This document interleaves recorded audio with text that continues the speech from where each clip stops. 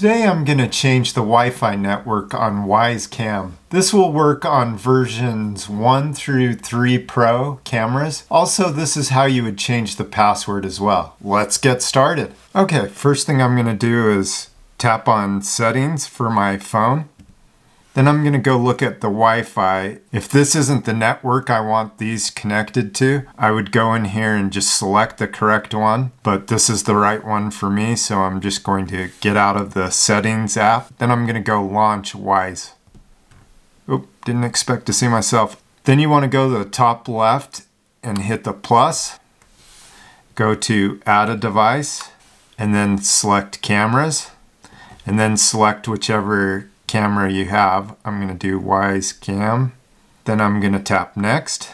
And then I'm going to flip it upside down and I'm going to hit the pairing button, which is that. Ready to connect. And we'll hear that a few times. So I'm going to hit the check mark that I heard it ready to connect and then hit Next. I'm going to allow this to use my location once. Then I'm going to put in my password for my network. And then I'm going to go ahead and tap Next. Ready to connect. Now I need to use the camera to read the QR code. I'm going to hold it about 8 to 10 inches away. QR code scanned. Please wait. Then I'm going to tap I heard QR code scanned.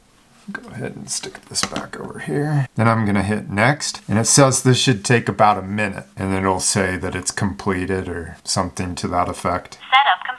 Okay, so now you can go and you can add a name or just pick a name from these predefined. And I'm going to go ahead and hit Living Room Cam. Then tap Continue. And I only do the basic plan, so I'm going to just tap that and hit Continue, Confirm, and I'm not going to set up any of that. So I'm going to hit Skip, Finish, and there we are. Thank you for watching.